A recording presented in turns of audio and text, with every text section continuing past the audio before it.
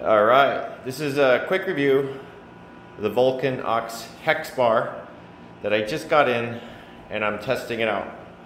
It's very similar to Kabuki's, I'm guessing, by the looks of it.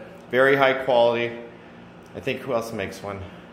There's a couple of companies that are coming out making this design, which has the footings. Okay, I'm just gonna give you a quick lowdown. It came in very well packaged. It has Olympic regular sleeves that you just screw in when it gets here.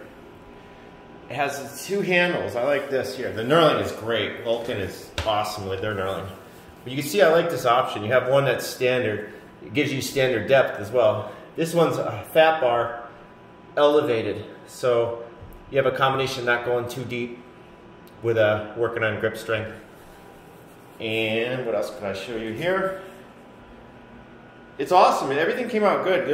I only had one screw that came. It's not gonna matter to you guys, but I had a screw I had to go to the hardware store because the Allen wrench side wasn't bored out, which is a screw problem. I've never seen that before.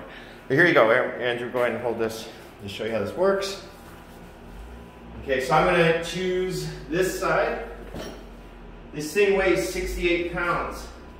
Very thick and solid, okay? So when you let go of it, it's gonna wobble because of the weight of it. But it doesn't matter. Once you grab this, it stays nice and balanced. There you go.